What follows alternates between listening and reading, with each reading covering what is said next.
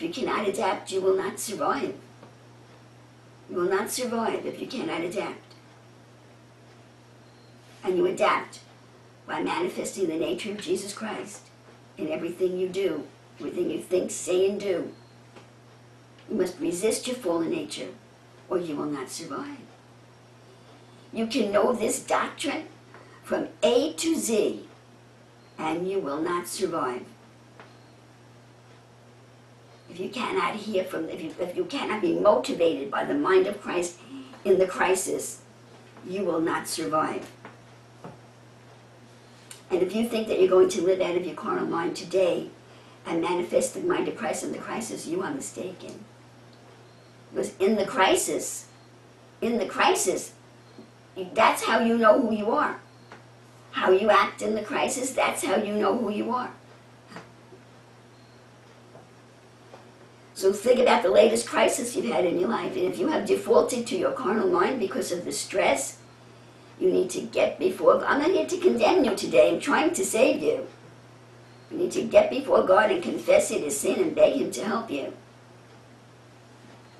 What do you do under pressure? That's who you are. See? That's who you are. The way you act under pressure, that's who you are.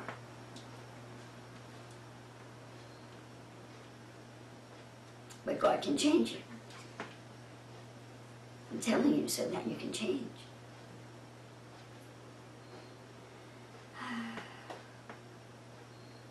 So, we have Planned Parenthood cutting up babies, and there's a big fight in Congress because our Senate doesn't want to defund it. What? What? It's all about the money, brethren. There are people there are very rich people making a lot of money without any morality. It's just the money. And we've been sold down the river, and the people have not done their part. Now they're pouring immigrants into the nation that don't even speak English. How are they supposed to vote when they don't even speak English? Democracy was set up for an educated public. So we're in a lot of trouble. And we should not stop praying. We should not stop praying.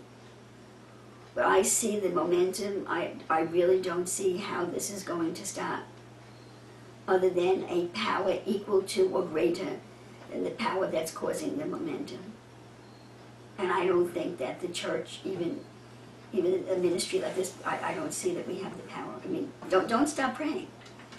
I don't see that we have the power, because we're supposed to resist. We're supposed to resist to the end. But I don't see that we have the power to stop this momentum. It's too strong. Only Christ Jesus can do it. See? So He has to show up. He said very soon, and He has to show up. The whole question is, at what point is He going to show up? And when He does show up, we know He's going to kill the evil one immediately, but we don't know how long it's going to take to affect us down here. So we just don't know. Maybe you know, but I don't know. Maybe there's someone out there that knows, but I don't know. See? And God hasn't told me.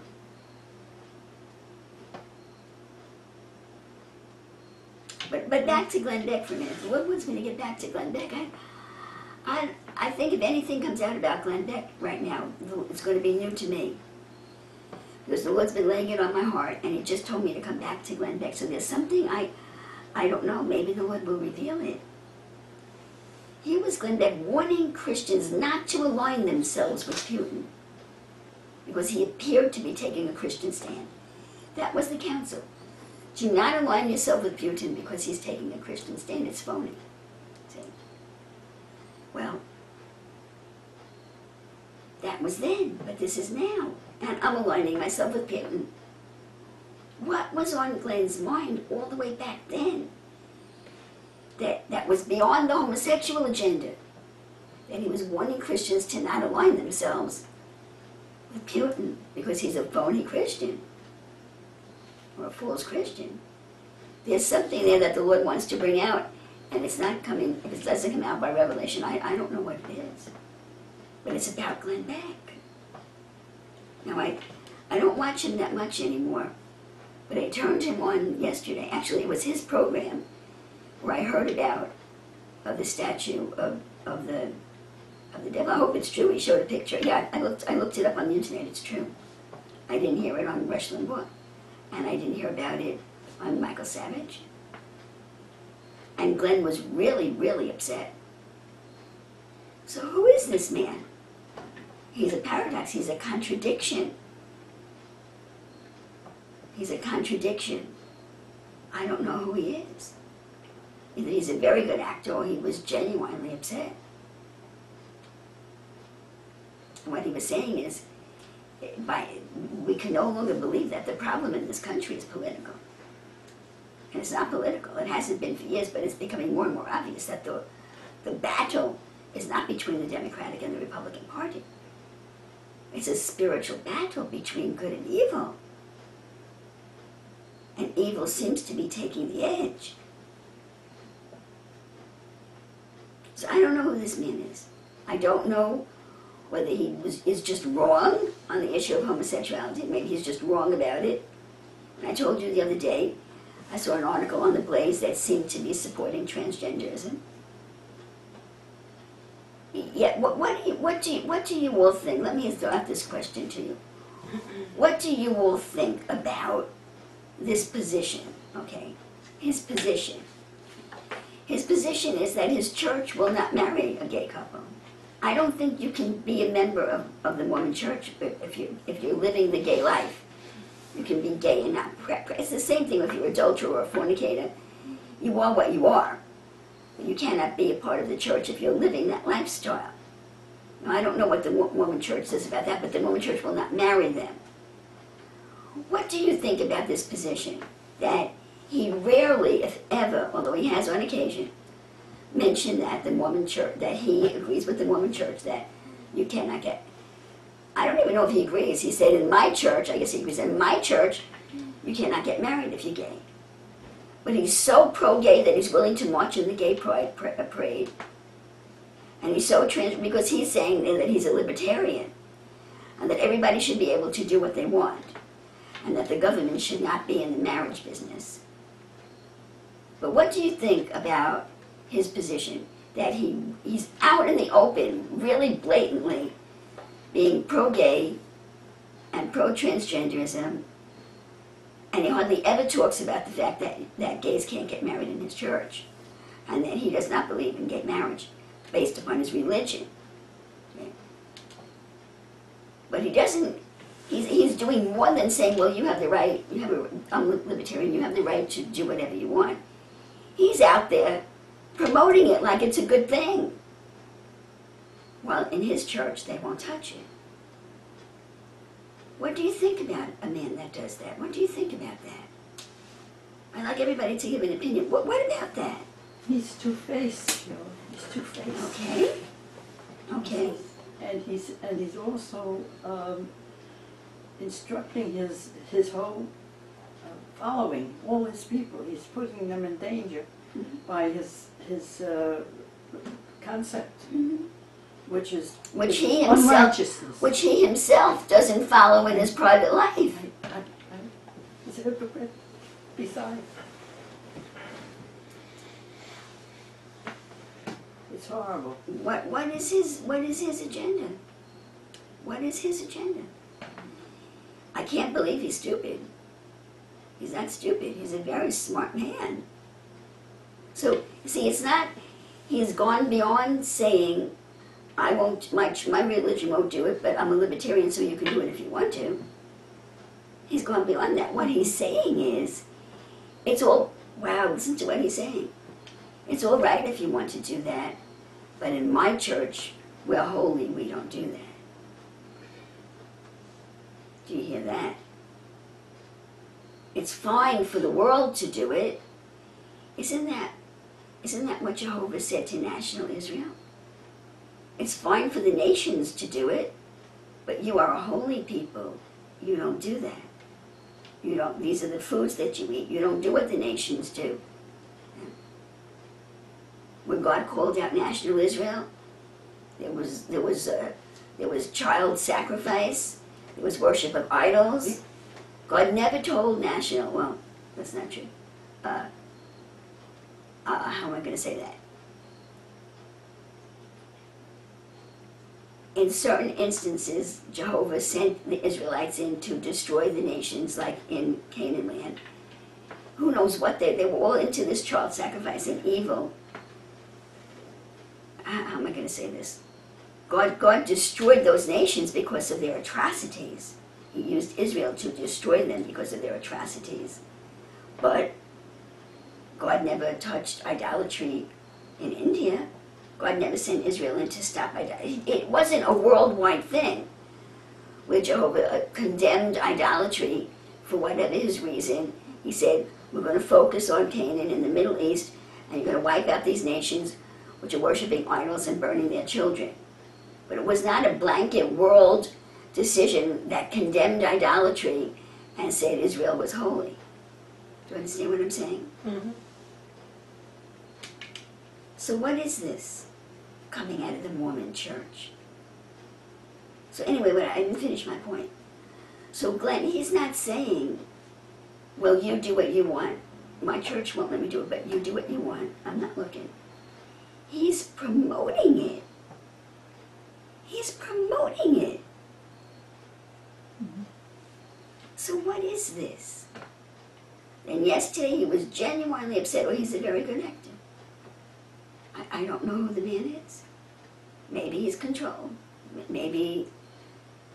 I told you the other day that you can't do what he did in the few years that he did it without spiritual power behind you.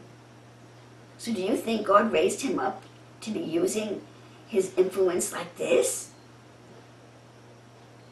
Do you think God raised him up that he did what no human being can do without spiritual power? That he has a news media, what he's done, what he's accomplished is incredible. Do you think that was the power of God? That he has now turned around and is doing this abominable thing, using his influence to literally spread, to corrupt Christians that would think otherwise about homosexuality and transgenderism? He had that article about transgenderism right on the front page of the Blaze, right there. Who is this man? Is his mind corrupted? Does he really think that he's doing the right thing? Does he really think, did his pride go to his head that he thinks that he's really doing the right thing? Or is he being used by another force? Was it not God who gave him all of this success? I don't know. But be careful. Be careful. I have to talk to you also about Israel. Yeah. I want to clarify something that I said to you. I believe that these Ks are Jews, that God has adopted them, and that they have this assignment of taking care of the Word of God. And I've told you that God will defend them. What that means, that God will defend them. Okay, I've switched to the Jews now. Is everybody okay? I've switched to the Ks are Jews that have the responsibility of caring for the Word of God. I have told you that they're adopted and God will defend them. What that means is that God is the only one. If you're defended by God, it means God is the only one that can punish you. That's what it means. That was the counsel of Balaam to Balak. Okay, I cannot curse Israel. God is the only one that can punish Israel. So if you want to hurt Israel, get them to sin, and then their own God will punish them. That was Balaam's counsel to Balak. And then the Midianite women came in and God punished them. The plague hit Israel. We don't even know what the plague is, but thousands died.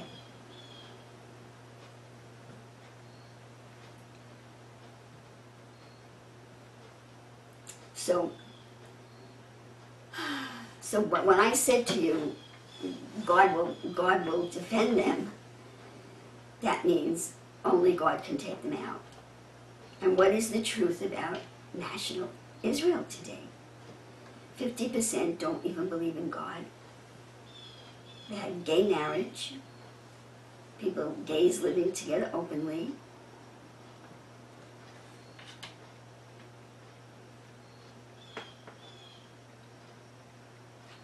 If they get taken out, it will be with God's permission. God took out Judah. God took out the northern tribes.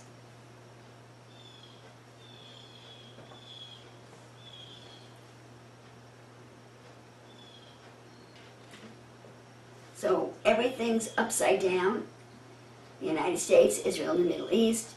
The government in Britain isn't any better, if not worse, than our government. Corrupted, very far away from God. How can judgment not fall? How can it not fall? How can judgment not fall? We just have to believe that He's going to help us and have mercy on our loved ones. I don't know what to say. So the scenery is still standing. Hey, look, it's a nice day out. The sun is shining. I can hear the birds chirping. It's a nice day out there. Look at what we have here. Do you know, in Nigeria, where I live, would, in some instances, would be considered a very wealthy person to have just this little condominium that I have in Africa or other parts of the world. We have all this technology, cameras, lights, telephones, computers. Look at what we have here. It's all scenery, see? And I think I told you once that I had a Star Trek episode.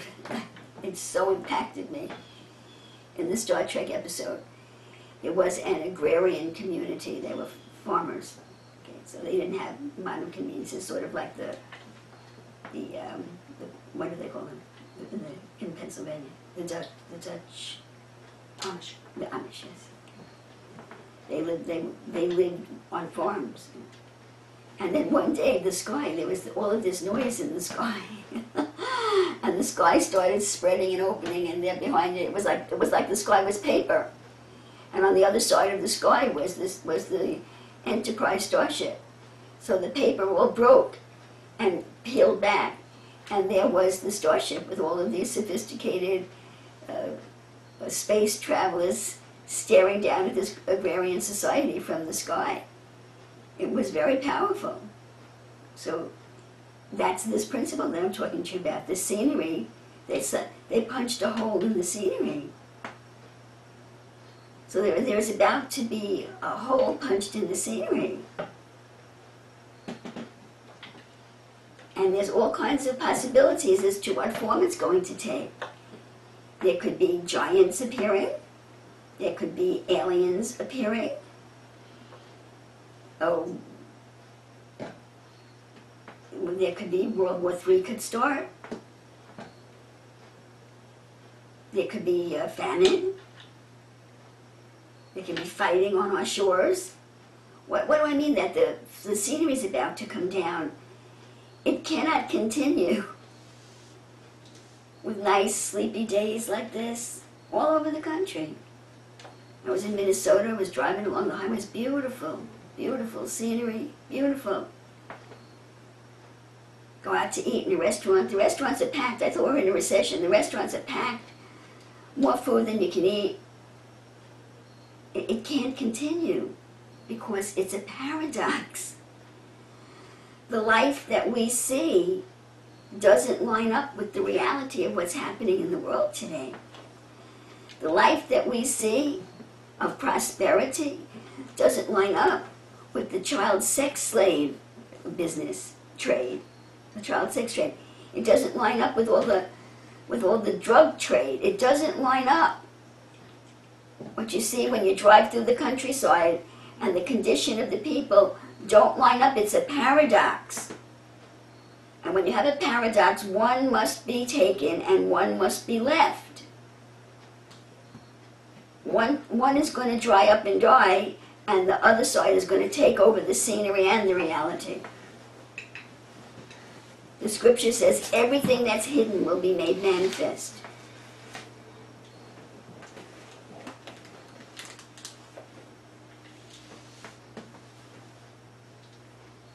I was reading in Isaiah this morning, and I was very surprised to find a scripture that said that if people are unjustly, I don't know what the exact word was, enslaved or in jail, that if there's anything that we need to oppose it in our heart, and if there's anything that we could possibly do, we need to do it.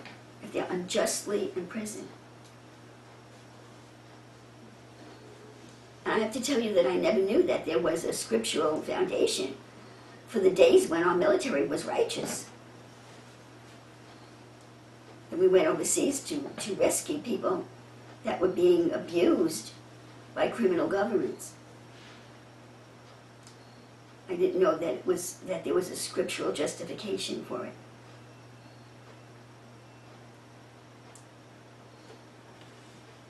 There's a scriptural justification for it.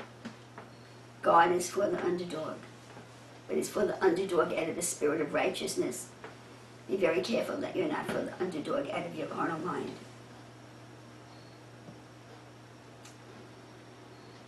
So, America, the great America, we're no longer fulfilling the purpose for which we were great, you know. And nothing is like it seems, you see. And I heard Glenn Beck say something on his show about the greatness of this country and all of the technology and all that. Now I know, and I've taught you here, so I don't know whether you agree with me or not, but I know that all of this technology has come from the aliens. For years I said that, well, God has just raised, look at what God has done so that all of this technology, so that we can study the Bible more easily, you know, that God has done this, you know. God didn't do this.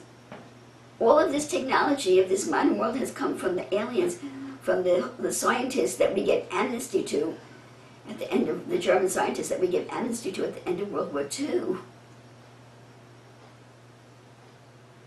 Nothing is as it seems.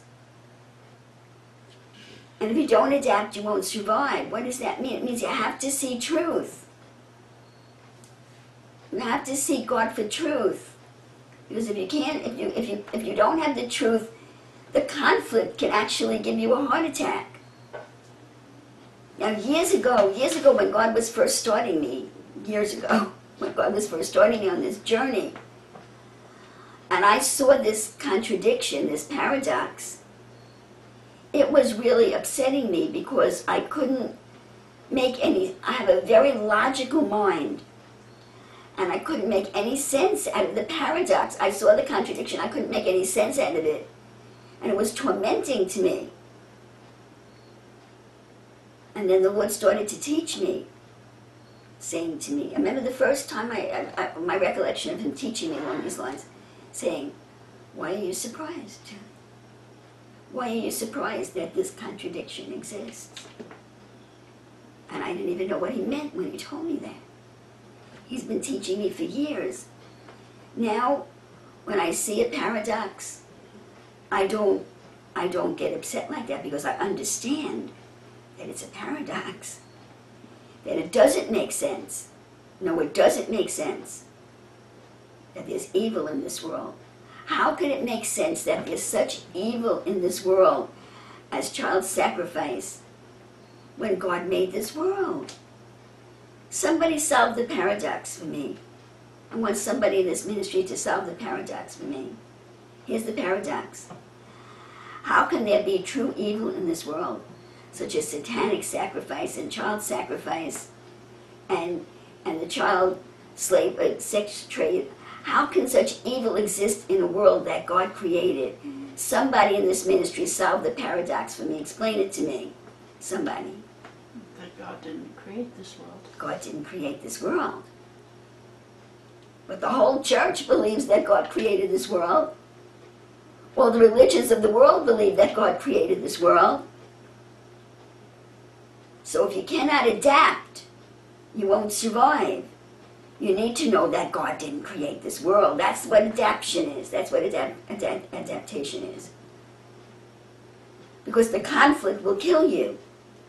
Eventually it will cause you, I'm telling you, it will make you sick or give you a heart attack. If you're really looking, if you're truly looking at both sides, the conflict will make you sick and eventually kill you. Now, if you're in denial and you blot it out, that's not what I'm talking about. See? The conflict will destroy your mind and your health and your life eventually. You have to adapt. Adapt means facing the truth. The truth always solves the problem. truth either proves one position wrong, or the truth provides additional information that reconciles the two conflicting or competing ideas. If you continue to think the way you thought 20, 30, or 40 years ago, and you're not recognizing that the world has changed, or that the person that you're thinking about that about has changed, destruction will come into your life. Because the truth will not tolerate the lie. If you're harboring a lie in your mind, and something has changed, either a person or a nation or an entity or an organization, a corporation, a church, if they're not what they used to be, but you still harbor a false idea, whether they change or whether you just have a false idea in your heart and your mind, it cannot continue that you will believe the lie and then the truth will exist. It cannot continue. There will be a conflict. You must believe one or the other. If you continue to believe the lie, you go into denial and it will produce destruction in your life. Somehow it will produce destruction in your life. If it's a church, okay, eventually you'll have to leave the church. If you're believing something that the church is not, there will be a conflict at some point which will result in you having to leave the church. If it's a relationship that you have and you're believing that that person is something that they're not, at some point it's going to destroy the relationship. A marriage, a friend with your children, and you will be alone with your lie. Two in the field, one was taken and one was left. Two grinding at the mill, one was taken and one was left. The lie cannot abide with the truth indefinitely. Either the person believing the lie will adapt and start to believe the truth, or there will be destruction in that area of their life. Maybe it's in your marriage, and it won't break up your marriage, but do you know that people can be mentally and emotionally divorced and still live together for the rest of their lives? That they can live in the same house and be total strangers, not knowing what the other person thinks or believes or cares about, that they just live there and go through the motions of working and raising the children, and they don't know anything about the emotions or the heart or the inner thoughts of their partner. Do you know that there are a lot of marriages like that? That's destruction while the scenery continues. The illusion of a marriage because the two bodies live in the same house. The truth and the lie cannot coexist. And if you don't adapt by giving up the lie and starting to believe the truth, you will suffer loss. Whether it's on the smallest area of a personal relationship or on the major area of your country or the world.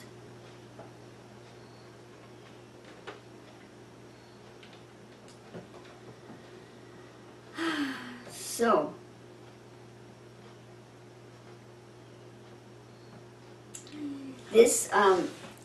this lie that I guess all of us have it to some degree in our mind,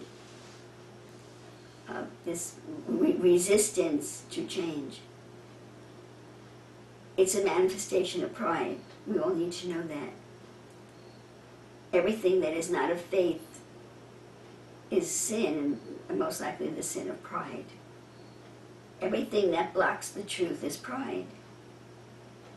There are subdivisions of pride. But every time you think, and it's not with the mind of Christ, it's pride. And the Lord wanted me to bring this to your attention today. Actually, I had it on my heart, and I guess I'm going to do it. I guess the Lord wants me to do it. I would like everybody here to share with the brethren how one way that you know of that pride manifests in your life. And I will start. I want everybody that's in this meeting. And it's not that I'm trying to expose you, it's that I'm wondering if you are recognizing pride in your own psyche. That's what this is about. So I will start. the most major manifestation of pride in my life today is that I am having trouble I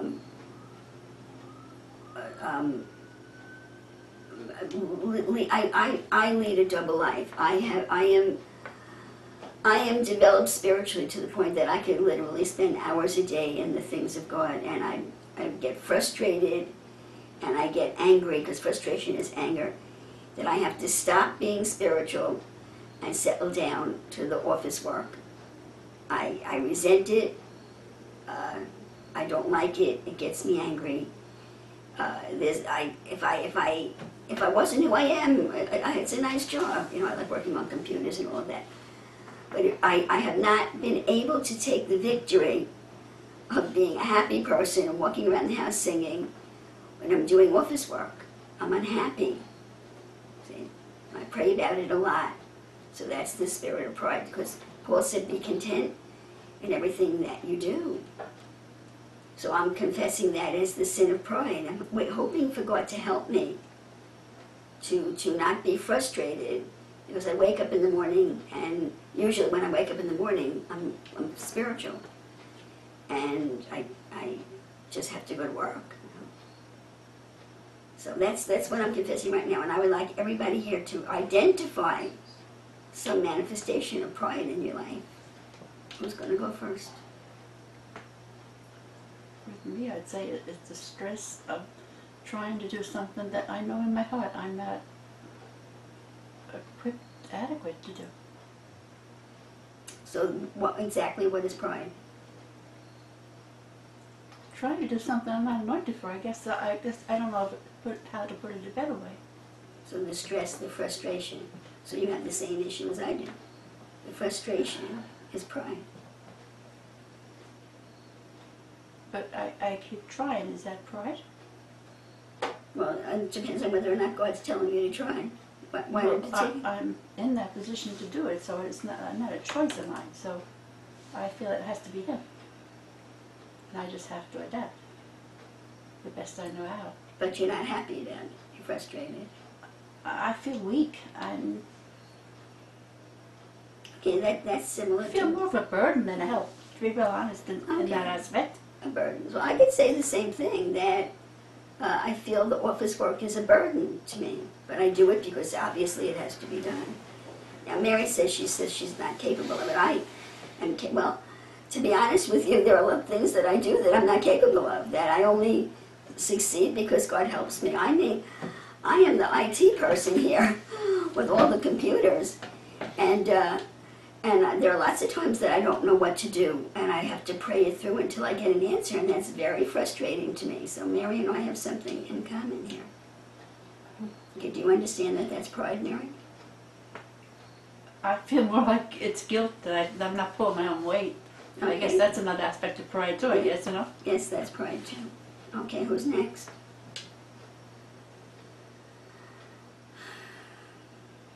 I hope there's nobody here that thinks they don't have any pride. Who's next? You want to go next?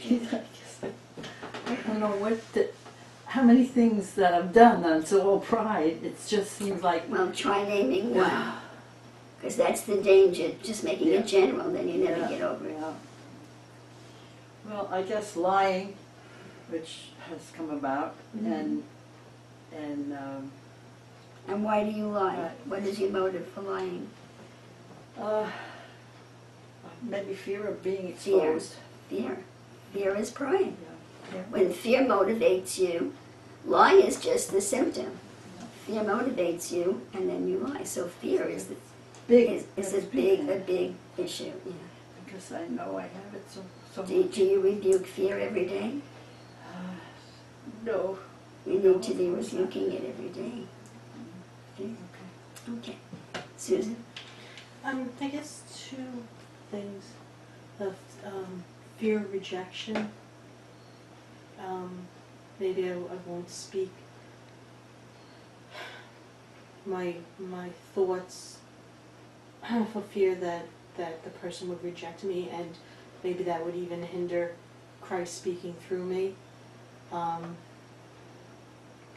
And and then also just not admitting my I guess I mean we spoke about this, having a sense of strength, hiding my I guess inadequacies or things that I all my feelings and stuff, just No, push it down. That's a lying spirit. Yeah, push it down, muscle through, get it done, and don't deal with the fact that there was a hurt or something. So just denying that fact. Okay. Okay. Let's see. Nobody wrote in. Who's there? And A, Margaret, Rose, Sandra.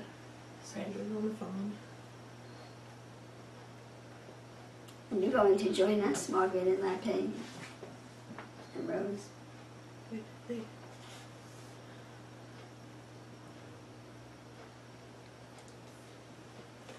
I just lost.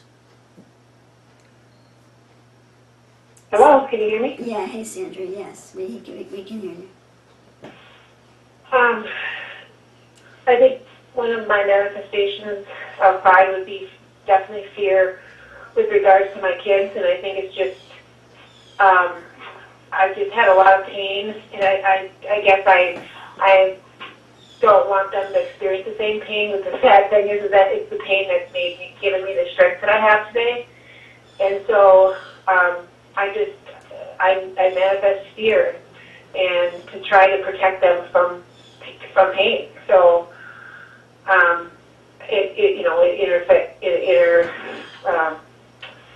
interferes with my marriage, and just decisions of giving up the control over my kids and giving them up to their own decision-making processes. And so it's a big struggle, and it's just really been brought out, especially over your visit here. So yeah, one of the major things I'm dealing with right now. Okay, so we have 3 of the brethren manifesting fear and 2 of us manifesting frustration over God requiring us to do things that we're really not capable of doing, but which we are capable of in Him. Okay, is anyone else participating? Margaret and Lappe, you're not participating? No, they're not. Maybe they're logged in, but maybe the chat isn't working. Okay. Okay, okay, I guess, does anybody have any questions about this message? It was a practical message. It was also a state of the country and a state of the world message, and it was also another warning about Glenn Beck, that this guy is so believable, so very believable, that he's concerned about the country and all upset about that statue of the devil going up on the Detroit River, and warning us that it's a spiritual war on the one hand, and on the other hand, he's spreading a gospel that will surely separate anyone who believes it from their God. What is he up to? See a lot of deception at him coming. Is pretty similar to the cover-up in the Catholic Church, the Mormon Church, not teaching about their doctrine and about their own sins, and just looking out at other sins. If they accept anything on the outside, so it won't be looked at themselves.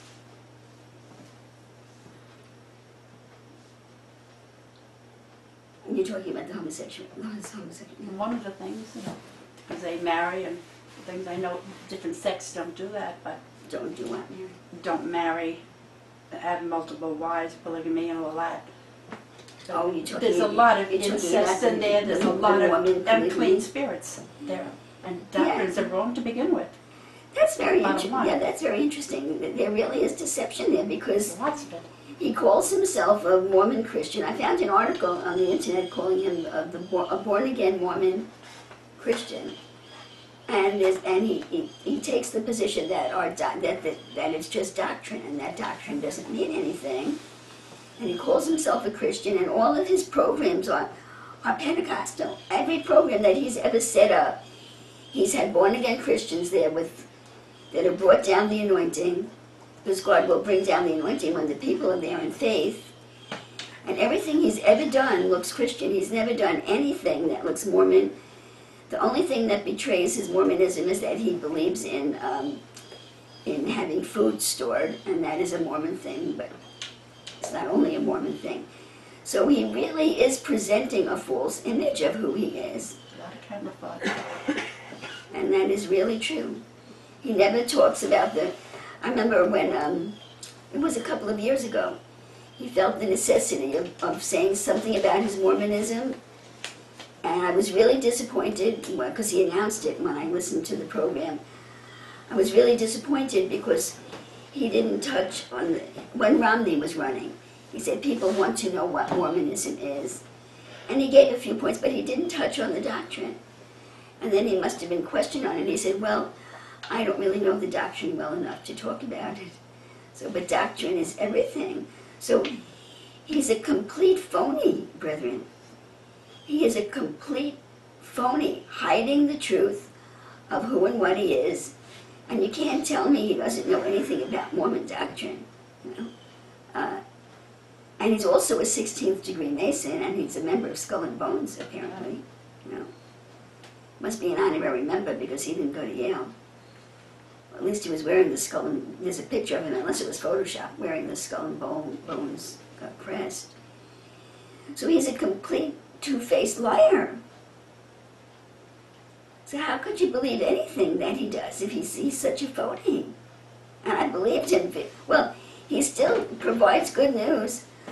I still think he provides good news and good political opinion. I believe that.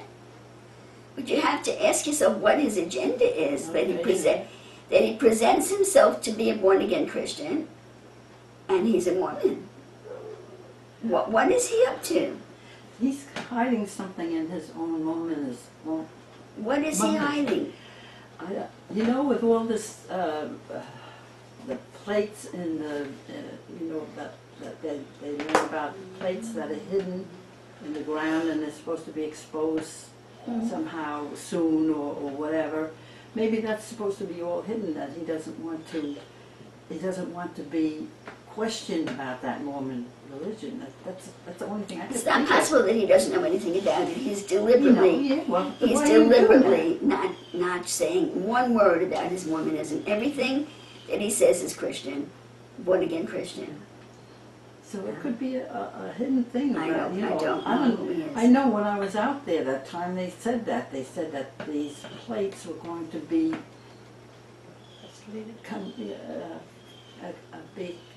You're going to be dug up. Well, Susan said excavated. Yeah. And there's got to be something to that. That's all I can think of when he's so in so many contradictions. Because you know there is doctrine in the Mormon Church that they expect the whole country to turn Mormon. The doctrine was that there was supposed to be a Mormon president who would save the world, be elected and save the country when it was on its last thread, and then the whole country would turn Mormon. You know? So is he promoting a Mormon agenda and lying about what they are? Or is it a Mason thing? Or what in the world is he? Aside from a liar and a deceiver. He is not what he presents himself to be at all. If you're a Mormon, how about letting us know that you're a Mormon? Say something Mormon once in a while. So, there was something else that Lord just put to my mind tonight. It's very warm in here, is it not? For some reason. Is it that hot outside? It's supposed to be a nice day, not We incredibly. always need the air conditioner on. There were some comments. Oh, okay, let's hear it. You should probably read Rita's first, because Rita commented, I don't know if the chat came in late or this was a late comment about something in the beginning, and then go back up to Lappe. Rita says the statue Bahamut. One website was explaining the word Bahamut is a decoded word for Sophia. Interesting. Really? Behemoth, I think the word is like behemoth, that's supposed to mean the devil. Oh, was she meaning behemoth by that word? It is a coded word for wisdom. Because I was trying to read it. Okay. That's interesting that we're preaching about Sophia now. Lapé says, I feel that I would like to be more communicative, less shy, frustrated that I find it difficult to open up and be free to talk and share my feelings. Okay. It's all pride, yes. Is that all? So far. Okay. There was another issue that the Lord just reminded me of and I lost it again. What is it, Lord? That Glenn Beck, he's just really dangerous. I just don't know who he is.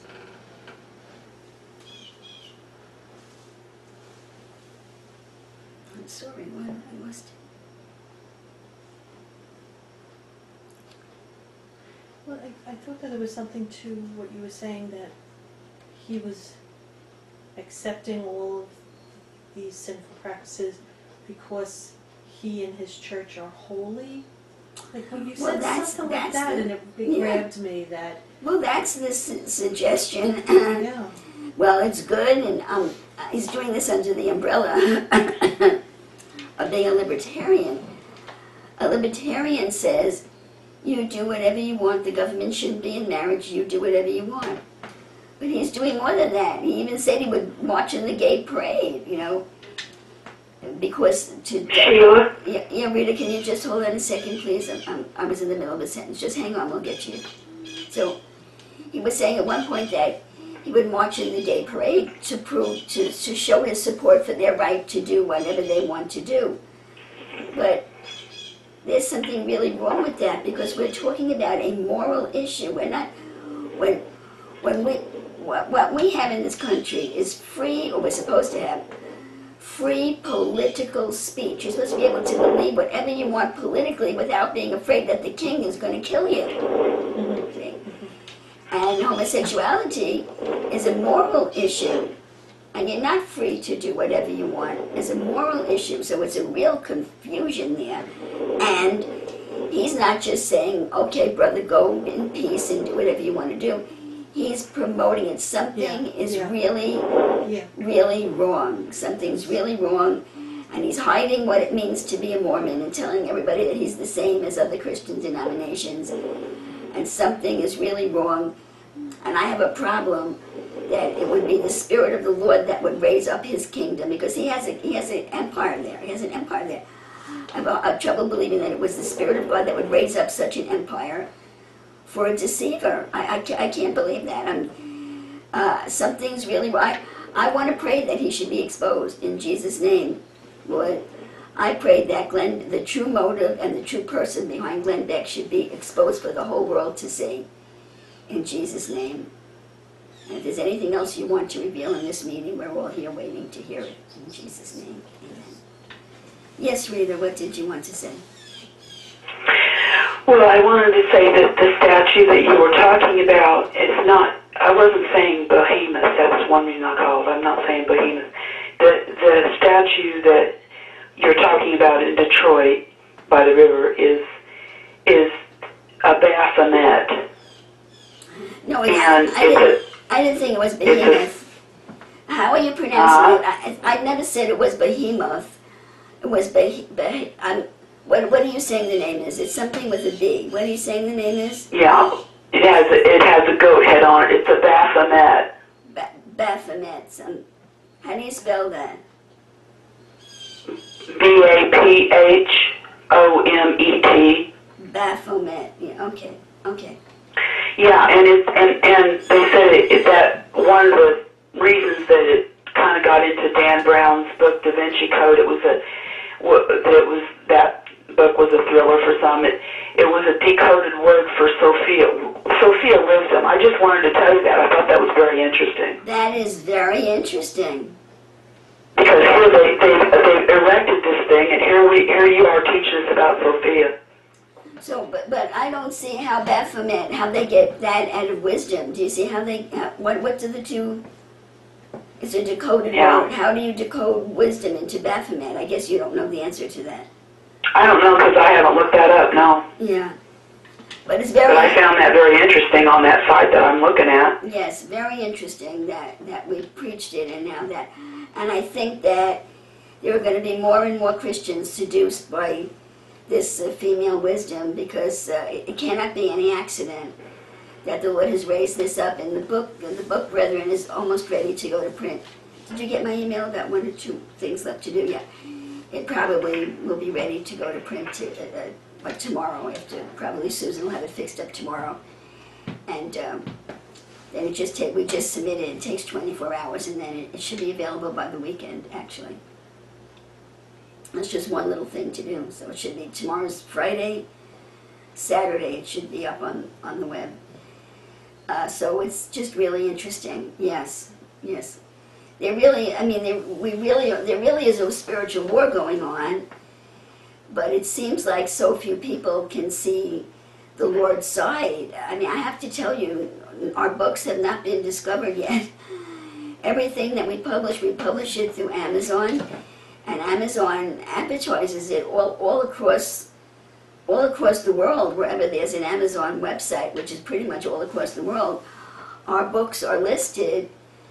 If someone looks up that topic, or God is capable of bringing it up in the search results whenever he wants to, and there hasn't been any response yet, either to our printed books or to our Kindle books, so it hasn't caught on yet. We haven't been revealed yet, you know. But still, something's happening in the spirit that the Lord should have us produce this book, and now.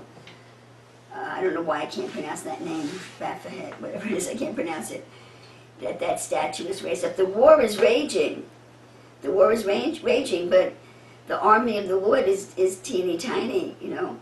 And I don't know if this was the issue that I had on my mind, but the Lord did want me to mention this to you also. At the beginning, I think it was the last message that I preached, I told you that I was late because I was listening, it was Sunday, that I was listening to this speaker on the internet, and his name was Cameron, but I also told you that I usually like to listen to the whole message, and sometimes twice before I recommend it to you. So I listened to the rest of the message, and the man was not legitimate. In my opinion, he has a spirit guide. At the beginning, he was very interesting, and he really sounded like he might have been hearing from God, but then he sort of flopped in the middle, and he said a few things that made it evident that he had a spirit guide. So I wanted to tell you one more time in an attempt, because I know the truth, the carnal mind blocks the truth, so I tell you things many times in the hope of having this stick to you, that the doctrine of Christ has been published. The doctrine of Christ has been published. We're publishing it. That means everything that the church has ever preached that disagrees with the doctrine of Christ is now error, because the next grade of truth is available. See? And the doctrine of Christ says that there is hope, that the kingdom of God is coming to the earth. And I'm hoping that it will rise on the ashes of however God is going to punish this country, because this country needs to be punished. It's only righteous that this country should be punished. We've done some very evil things. Our government has done some very evil things, okay? And they're getting more, well, I don't know that they're getting more and more evil, but they're being exposed, you know. So, I'm having 2 thoughts in my mind at the same time now. I want to talk about Halliburton and the child slave sex trade, if you can help me to remember that. So, what you need to look for when somebody tells you that they're a prophet of the Lord, and this man, he mentioned Isaiah a couple of times. He mentioned our Lord Jesus Christ once. He mentioned Isaiah once, a particular chapter in Isaiah, which I didn't know what it meant. I would have had to have looked it up myself, but it didn't sound familiar. And what he was saying didn't sound anything at all like the doctrine of Christ, you see. So if you're looking for a true prophet of God, you should be looking for at least some strain of the doctrine of Christ in it. Something that will reverberate or touch what your knowledge of the doctrine of Christ is. And I don't see anybody out there doing that. You know. So that doesn't mean that they're not bringing forth truth, like Tom Horn and Steve Quayle about the giants they sing They're saying giants are going to appear on the earth again, and the demons are going to be walking, the aliens are going to be walking down the street. It may be true, but brother, that's not the doctrine of God. See? That's the information about what's coming upon the earth. But that's not the word of God. That is not the doctrine of God. The doctrine of God is what God is doing. See? The doctrine of God is what God is doing with his church. Now, of course, God is in control of everything. So if there are going to be aliens walking down the street, that's the Jehovah's sowing and reaping judgment. That's true. But the doctrine of God is about God's deliverance. The doctrine of God is about God's righteousness and his justice. And you look at a prophet like Isaiah, he's balanced. He talks about God's judgment and God's destruction on a disobedient Israel. And then in the next chapter, he talks about deliverance and restoration and the great things that God will do in the future. How much he loves us and how he will heal us and deliver us.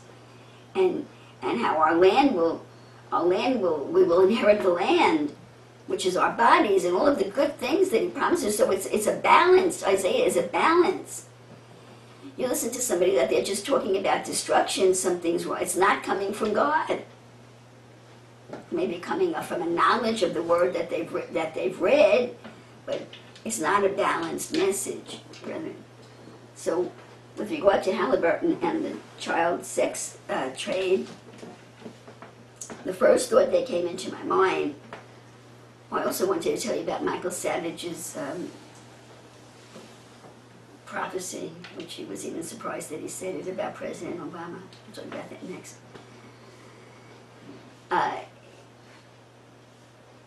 It shouldn't be a shock that Halliburton is now being revealed as being involved in the child sex trafficking trade. If you believe, if it hasn't gone in this ear and gone out that ear because it's so painful, if you have retained a knowledge of the sex slaves that there are so many people saying are taken into Washington, that one account that I read of, the little boy drew a picture of the master bedroom of the White House. He said he was there as a sex slave. That I've shown you videos about it. I told you about it, about the MK mind control, how thousands of children are disappearing every year, how some of them are captured and put in cages and made into sex slaves, and that they've been in Washington.